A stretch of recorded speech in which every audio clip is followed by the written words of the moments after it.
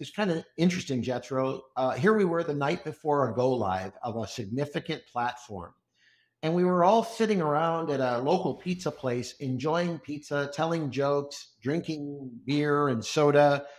And the person that is the program leader said to me, you know, Rob, this is the most unusual night before a go live I think I've experienced in my career.